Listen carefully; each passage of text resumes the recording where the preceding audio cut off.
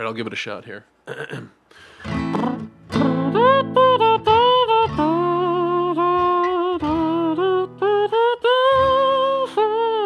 Oof, sorry. Welcome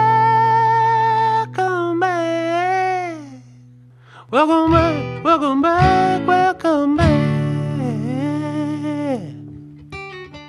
Hi everybody, welcome back to my channel. Hope you're doing well. Guys, first of all, I just want to thank everybody for the incredibly kind and cool things you said on my first Ren reaction video to Hi Ren, which is up on my channel now. I am obviously late to the party on this guy. He is somebody who obviously means an incredible amount to a lot of people.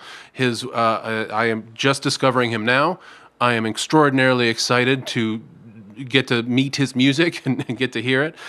He seems like a really cool, really unique artist. And this is the most requested second video for me to watch. The Tale of Jenny and Screech. And that is what we are going to watch today. If you like this video, if you liked my last video, hypothetically, consider subscribing. Not saying you got to. You can totally hang out and watch and listen without subscribing. No worries, no fault, no penalty. But hey, if you want to subscribe, that's helpful. If you want to come over to the Patreon, that's even more helpful. You'll get full versions of all these videos. Enough from me. Let's watch this video.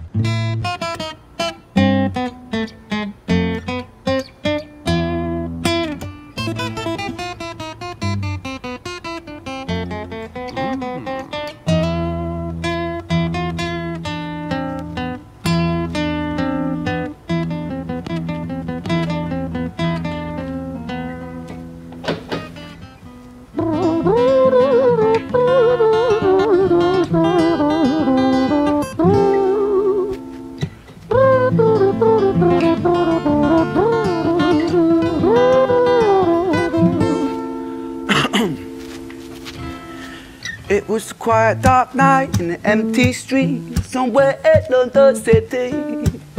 Jenny walked alone, she was dragging her feet. She was heading back home to sleep. Well, she knew this town, she knew this floor, because she walked it about 1,000 times before. She wanted to escape. Can you blame? Well, on the very same night, in a different place, there walked this hooded young youth by the name of James. He was 14 years old and out of his brain. He'd been smoking ganja with the boys. James, he grew up to be a kid of the street. His mates called him Screech. He was quick on his feet. He was a liar, a thief. At 14 years old, the devil had set his sights on his soul. As Jenny walked home all alone, she felt scared. Usually she was alright, but it was like there was something in the air. A divine intervention telling her to beware. Maybe intuition bugging her and making her so scared. Sirens sounded in the distance with the beat of Jenny's feet. A symphony of the night that echoes crime on London streets. Jenny turns a corner, their eyes they meet. Our poor girl Jenny, a boy named Screech. Give me all your money, bitch, give it to me. If you cooperate, then you'll soon be free. I want your purse, your phone, don't fucking look at me. I mean it, bitch, are you listening to me? Jenny freezes statue like a lady shakes stalactite. Feel like liquid nitrogen in the dark night. She tried to find strength to move, but stayed as still as a statue in high-heeled shoes. What the hell you playing at? You playing games with me? I swear to fucking God, I'll slice the rosy off your cheeks. You think I don't mean it, girl? You don't know me. The last thing you see will be a boy code. Screech reached with the sheath of the blade, with the teeth that could bite through steel and slice concrete, and he swung possessed with the devil in his chest, and the statue she was turned to butter in her breath. It was a quiet, dark night in an empty street somewhere in London City. Jenny lay still on the cold concrete. She's found somewhere to sleep. Well, she knew this town, she knew this floor, 'cause she'd walked it about 1,000 times before. I guess that she escaped. It's such a shame.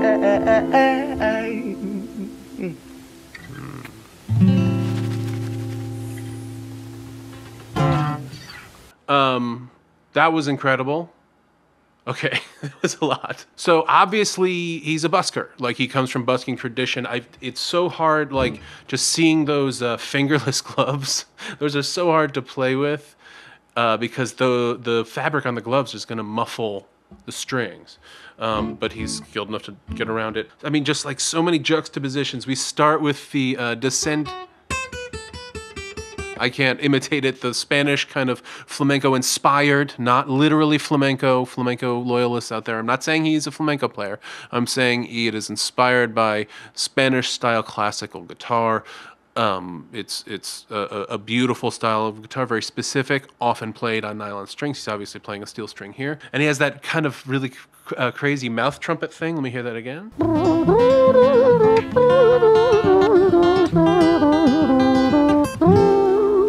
right, I'll give it a shot here.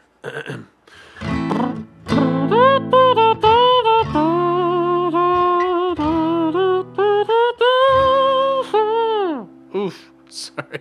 I mean, it's so easy for him, and he's kind of swaying around as he does it. Like, that's really hard to do. He does it so naturally, like kind of lulling you into this false sense of security. And it's like the tale of Jenny and Screech. It almost sounds like a love story. Like these two are going to fall in love, and then it becomes very brutal. He loves to combine the beautiful and the brutal. Obviously, he plays very differently for each part of the story. For Jenny's part, it's more softer, a little bit more specific kind of plucking pattern, gentler, right?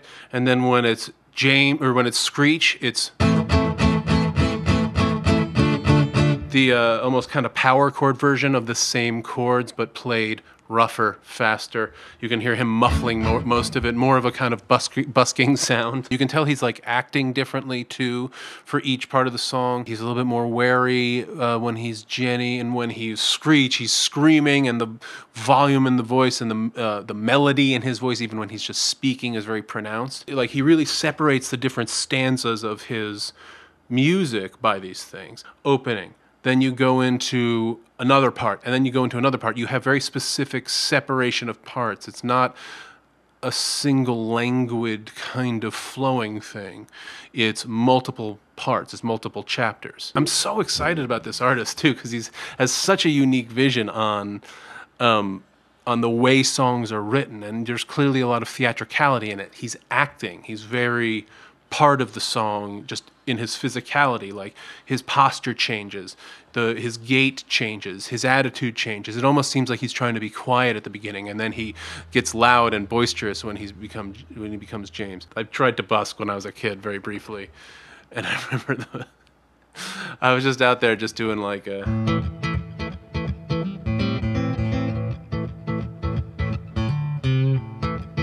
just, you know, for hours, just playing different blues things. And after a while, the store owner came out and gave me like $2 to move up the street. It was not a good feeling. But I am sure, I mean, the acoustics, I know that he would have chosen this alley for the acoustics, probably, that's my guess, because it sounds so clear and perfect. And even though it's outside, we have this really complete sounding vocal, but doesn't sound compressed, doesn't sound like forced down your ears. It sounds very naturally kind of full, and it fills up that signal really, really well. I will say melodically, it reminds me a little bit it's probably the same chords. I wonder if it's like in the LBC, it's hard being Snoop D-O double G, something like that. It's different, but similar, and it's possibly just an open homage. But then he has that kind of like a reggae-inspired resolution to the melody, so it's different enough that I wouldn't call it at all like copying, but it might just be a direct homage, not sure. Either way, I really like it. It was a quiet dark night on an empty street, somewhere in London City. Jenny walked home, she was dragging her feet. She was heading back home to sleep, something like that. And we get kind of a sympathetic notion of a woman at the end of a long day, but she knew this town. Maybe she feels very secure. She knows she's been here before. She wanted to escape. Can you blame? She'd walked it about 1,000 times before she walked to escape. Oh, I wonder if he's saying, oh, maybe Jenny's well, I don't know. Let's not assume anything about Jenny. She's walking, she's by herself. She wanted to escape. Can you blame? It makes it sound to me like maybe she's hustling. She's out on the street hustling and trying to make some money. On the very same night in a different place, there walked this hooded blonde youth by the name of James. Give me all your money, bitch. Give it to me. If you cooperate, then you'll soon be free. We have this amazing stanza here. Jenny freezes, statue-like, a lady-shaped stalactite, fear like liquid nitrogen in the dark night. She tried to find strength to move, but stayed as still as a statue in high-heeled shoes. And he slows down to enunciate this very specifically. Screech reached for the sheath of the blade with the teeth that could bite through steel and slice concrete. And he swung possessed, the devil in his chest, and the statue that was turned to butter in a breath. It was quiet, dark night on the empty street somewhere in London City. Jenny laid on the cold concrete. She's found somewhere to sleep. Well, she knew this town, she knew this floor, because she'd walked it about 1,000 times before. I guess that she escaped. It's such a shame. You know, it's like he sings in this kind of recitative style way, like he's in a musical. But he also comes back and he creates a chorus out of this part. And it has a totally different meaning now that she's been stabbed and left for dead on the street. And it's this horrible scene. And it's terrible. But we're not glorifying the violence. It's not about somebody being a badass or, you know, there's no political agenda to it. It's just kind of a story. A horrible, brutal story. And that's what life is like sometimes. It's horrible and brutal. All right. Not always. Can be nice too. Chapter 2. Ooh, nylon string.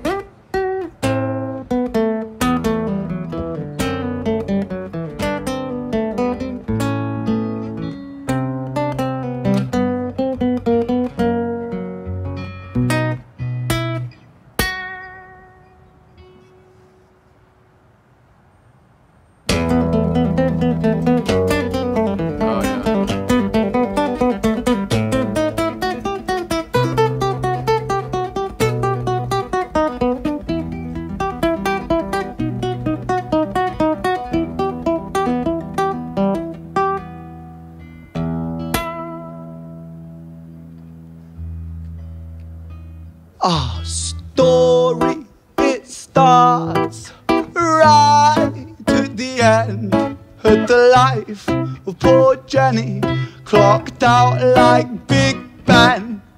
Dear Screech, dear boy, where did he go? He melted into the black night, just like to know. Is he wearing a Cowboys jacket? Patrick, man, let me in, please open the door. I think I fucked up, Patrick, really fucked up, man, I'm not sure. I got crazy, left this lady lying still on the floor. I think I killed her, Patrick, come on, man, I can't knock no more. But Screech kept on knocking till his knuckles became sore. But there's no sign of Patrick down at number 54. No refuge for our villain, for the bitter hands of fate, with something far more sinister in mind that does away.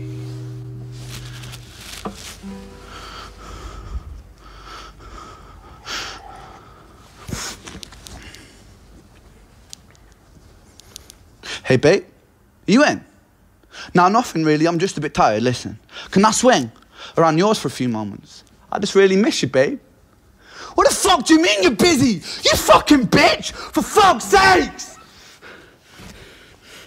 That's a Cowboys jacket. Siren sounds approaching like a banshee in the night. The shrill cry of justice cutting like the sharpest knife. But Screech was never one to run, not one to miss a fight. One hand upon his blade, he turned to face the blue lights. Come on then, you fucking cunts, let's fucking have you then. I am Screech, I'm the boss, I'm the ender of men. You think that uniform you're wearing means that you own these streets? These are my fucking streets, and they call me fucking Screech.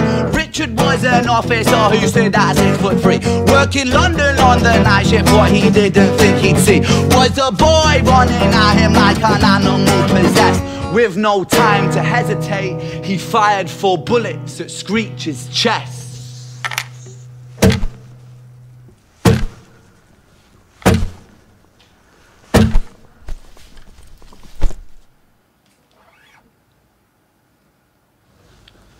Our story, it ends right at the start.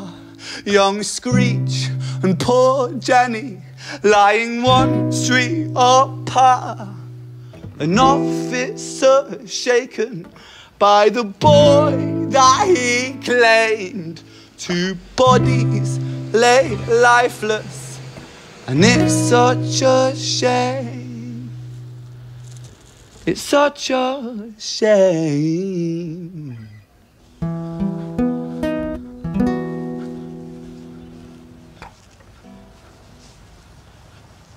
I mean, they got such amazing sound on this too.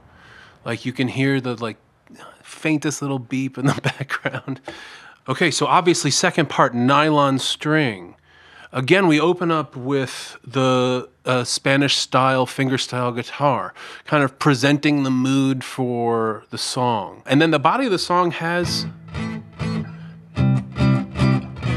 just kind of these big chords that sometimes he plays a little bit slower, sometimes he plays fast, sometimes he'll skip over them to say something. The rhythm in like the way he sings, the way he takes that phone call, even as he's in rhythm with the song he was singing. It seems again like a stage play, but it was just put in this kind of, and like a good stage play, like something entertaining, like something done really well, because it's so much more performance art than it is just simply a song, right, or a video. Like when his breath is all over the place when he picks up the phone and he calls and he flips out and he like starts all nice, you know, like when somebody calls and needs something from you, and then they flip out when they say you can't, they're not going to do it. And I'm sorry to get distracted by the Dallas Cowboys jacket, which I think it is. I could be totally wrong. It could be some similar style non-Dallas Cowboys jacket. Nothing against the Dallas. I can't even say that. Many things against the Dallas Cowboys. Nothing against their fans. Love you guys, the fans. We're not going to get derailed into a Dallas Cowboys thing. But yeah, in this one, he kind of, again, we have the juxtaposition, but it's between his narrative, like he's just talking to us, telling the story, and then from the voice of Screech as he freaks out because he just like killed this person. And so we get this notion of these two people who are like dying at the same time, rather than two people falling in love. It's dark, it's sad, it's very confrontational. Like sometimes he's singing directly at you, sometimes he's singing off into the night, sometimes he turns away from you. I think the choreography of this is extraordinarily specific. You could tell when he backed up immediately, and like the camera guy backed up immediately, and when he did the, you know, shotgun sounding or gun sounding guitar thing, which reminds me a little bit, it doesn't, again, like it's an homage. I'm not saying he's copying, but it reminds me, it's an homage to Machine Gun by Jimi Hendrix. There is that pattern. If you've ever heard gunshots off in a distance, you can tell sometimes it's fireworks, sometimes it's a car backfiring, but there is that kind of human pattern rhythm to it, deliberate sounding. Not necessarily kind of naturally rhythmic or like some natural occurring sound. This is somebody doing this. Has that sound that goes off in the night. I remember years ago, the scariest thing was hearing a ricochet. I heard a gunshot and then I heard a ricochet nearby. And I was like, fuck. And it seems like he just takes lessons from different things. He'll take lessons from theater, he'll take lessons from opera, he'll take lessons from blues, he'll take lessons from flamenco, he'll take lessons from his life. It's like all these things kind of converging into one performance, one style of performance, and incredible. Part 3. Hospital.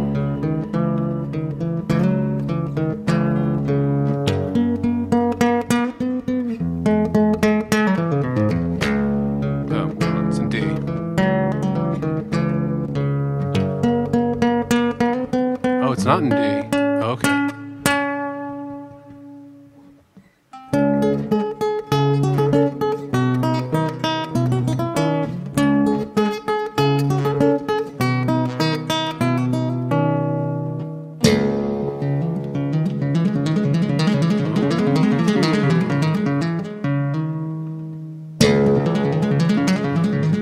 Kind of a tapping technique.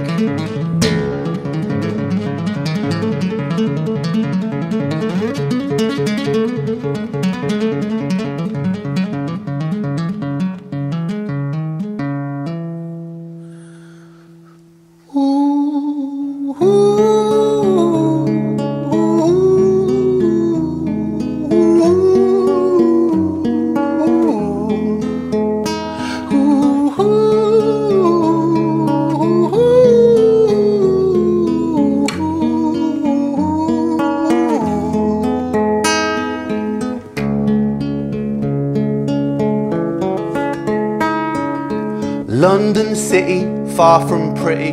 2005. A lady down in Paddington is fighting just to stay alive. Rhythmic beats and bloodstained sheets. Our lady weeps, she's tired and frail. To set the scene, we must rewind the hands of time for Violet's tale.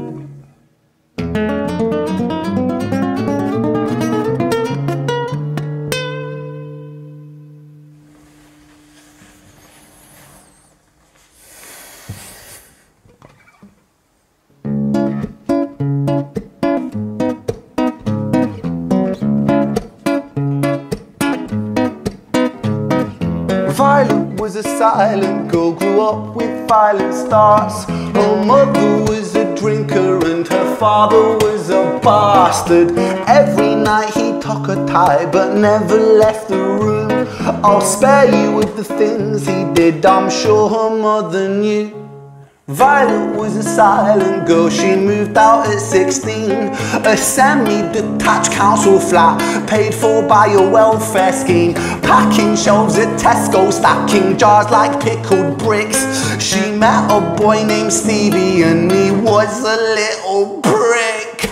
Violet was a silent girl and Violet she fell fast. See, Stevie was a wrong un, but he sure knew how to charm her. Every night he took her tie but never left the room. History repeats itself, he'd paint her black and blue and dark. She never stood a chance. The devil comes to dance. Violet, why are you always so quiet? On her bedroom door and he's irate. He's been drinking and smoking, he's up late. And he stands by her bedside, she shakes, but her eyes stay shut. You fucking slut, I know you're up. And he pinches her eyelids and folds them up. Violet, why are you lying to me, Violet? She stays silent, things turn violent. That's the sound of his fists when they fall like a crashing pilot. Hit like hailstones, one to the collarbone, full force, full blown, blood splat, bone crack, knick-knack, paddywhack, one to the jaw and the tooth spat, detached fist connects and disconnects a bone. A quick deflect to misdirect the blow, but nonetheless his punches met her throat. Such a mess he's left her bruised and broke. Violet, why you always so silent, Violet? Why you such a little liar, Violet? Do you think I want to do this, Violet? In character, she stays silent. Well, say something, Violet. Silence. Fucking say something, Violet. Silence. Wait. Say something, Violet. Not one word. She stays quiet.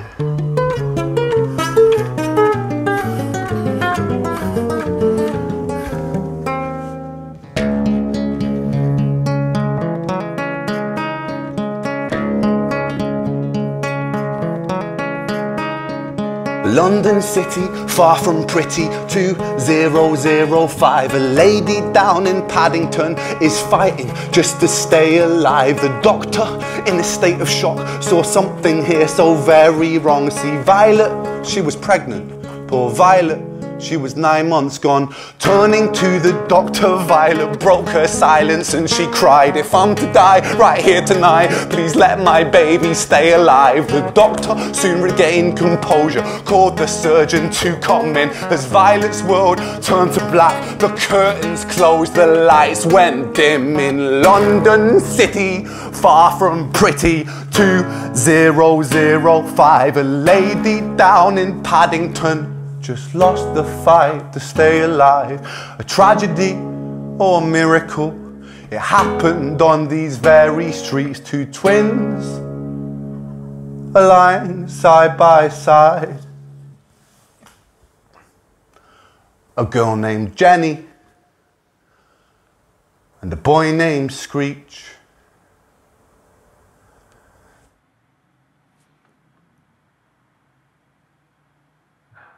Whoa.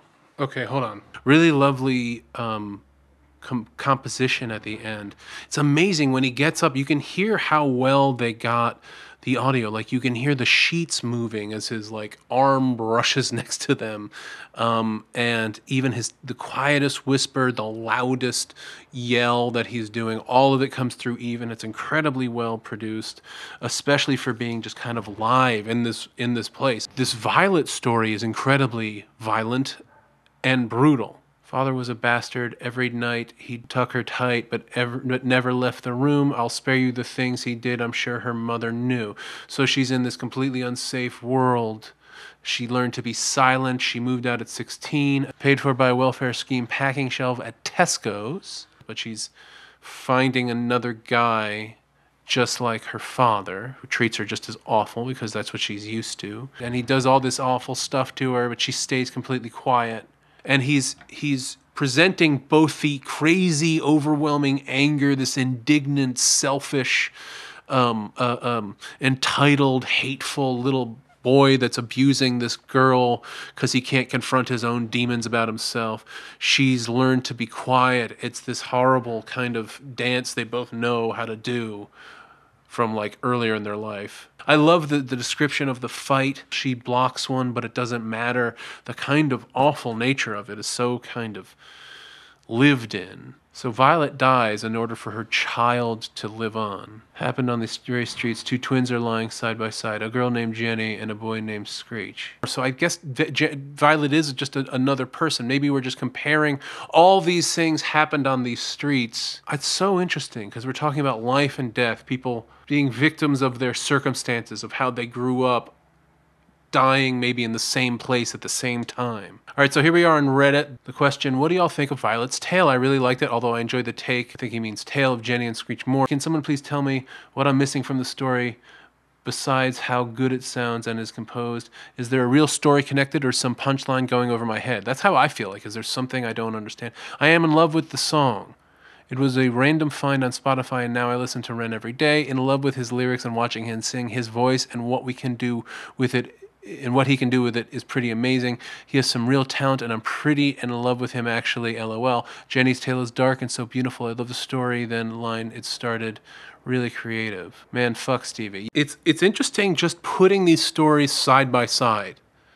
These tragic, horrible stories. I don't understand it fully. Part of what I love, I mean, one of the great things about good stories is they don't tell you everything. They let you do some thinking on your own. They let you do some problem solving on your own, figuring out what they mean. I don't totally understand the connection between Violet, Jenny, and Screech, but it's a really beautiful, brutal story.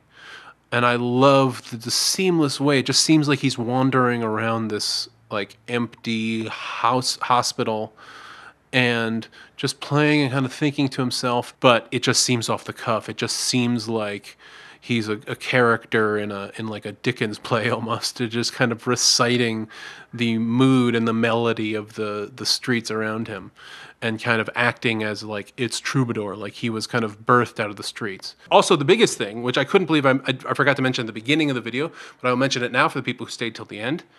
Ren's copyright team, or Ren or whoever does it, is allowing me to keep the revenue on my previous, they released the copyright claim to my previous reaction, which is incredibly cool. And Taylor Swift, Billie Eilish, Harry Styles, Adele, NPR, everybody else claims my stuff. Ren's team or whoever does it is very, very cool and has allowed me to keep the revenue from that. And from that, I just want to say thank you to them or to the lawyer or to whoever it was that did it. What is the next Ren video you'd like me to react to? Please let me know in the comments. This was incredible. I'm really excited about him as an artist. I love the idea of him I love the idea of like the narrative music video. It's very, like, I don't want people to copy him, but it could really be a direction for people to go if they feel tired with the more kind of standard setup for a lot of videos that you see, which is like the song and then like 5 different setups and 5 different scenes and they all combine at the end. I love how thoughtful and complete this idea was, and really amazed. Incredible. Until next time, keep playing.